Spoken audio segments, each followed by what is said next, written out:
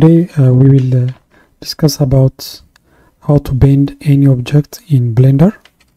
So for this example I'll use the block of objects here you can see as an example.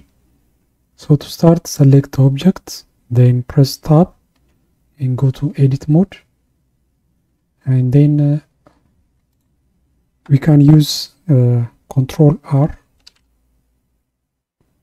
to add a partition.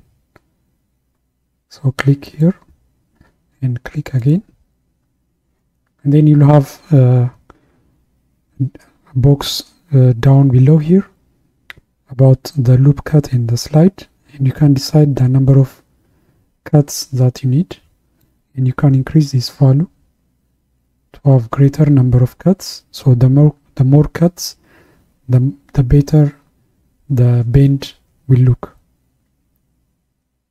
So I'll just use 48 for now. So tab and go to the object mode. Okay, now we can use this object for this example. So select the object and go to, okay, in my case I will delete this one and I'll show you. Select the object, go to add, empty, and then arrows. I'll resize the arrows so you can see it. So we'll use this empty as a fixing point, as a reference where the object can bend.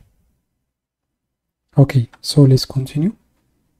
So select the object, go to modifier properties, add modifier, go to deform, and then go to simple deform.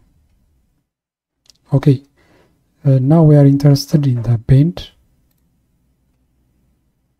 Alright, so the origin object will be the empty that we created earlier. Okay, so when we vary the angle of deform, there should be a reasonable deflection here. Let's check it out. Okay, this doesn't seem right, so let's change the axis to Y. Okay, so still not the result we want. Let's go to axis Z. Okay, now it appears where we get the favorable bending position. So by varying the angle of bend, we can control the degree of the bend of the object. So this is one way of bending objects in Blender. If you would like to get more tips and tutorials on Blender tips, please like and subscribe the channel. I'll see you next time with another Blender tutorial. Thank you for watching.